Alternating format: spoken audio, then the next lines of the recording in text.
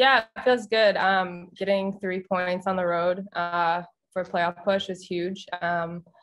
And I'm just kind of really proud of this group. Obviously, we kind of been through a lot the past month, but the past few weeks, we've really just been able to play and practice and kind of have been fluid and, had the chance to play again. And I'm just proud that we could take that into the game, get 3 points on the road, and go back to Orlando for our next game. Awesome. We're going to go to Julia Poe for our first question. Hey, Erika, congrats on the win and thanks so much for the time. It seems like every game this season, we've kind of just seen your confidence on the ball, just building game after game, and really saw that encapsulated tonight with that assist. How have you felt that? Kind of where do you feel that your confidence is at and just how you're able to grow into these games and into this midfield with more games building on each other?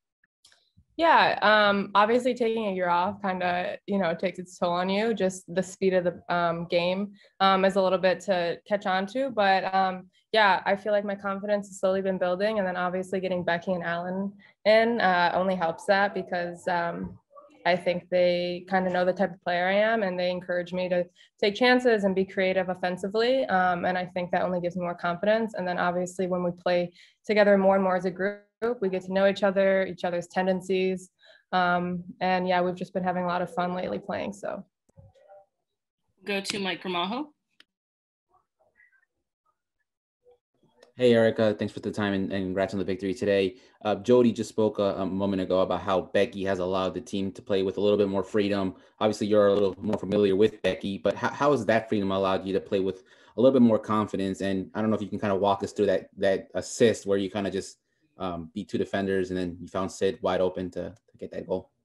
Yeah, I think I got it in our half and I was able to just turn and go at them. And initially I was gonna go to the corner since it was late in the game, and then Sid kind of made a run and I was like, why not? I trust Sid every play with the ball to score. So I was able to slip her through and it was a sick finish. And I'm super proud of her and how far she's come. And she's been great for us this season. And then, Becky kind of just allows us to play. And I think our offense has a lot of creative players. And I think that the more we play together and the more we're encouraged to just be fluid, the better we're going to get. And we're excited for the rest of the season. Go to Luis Carlos Pineda. Hi, Erika. Congrats on the win. You came into the game and pretty much changed the pace in the mid. What were some pointers maybe Coach Burley told you before coming in to just change and disrupt the mid? Yeah, she told me to go out there and have fun. Obviously, coming in as a sub, you have fresh legs, and I think that's an advantage. So we're a goal up, and so they're kind of coming at us. So I kind of knew I had to come in and just bring a spark, bring some energy, maybe make some track back runs and just like really get the team going again. And I think that, coming in as a sub, it's tough sometimes, but you also have fresh legs and you kind of just have to, use that to your advantage. So. Got two more. We'll go back to Julia.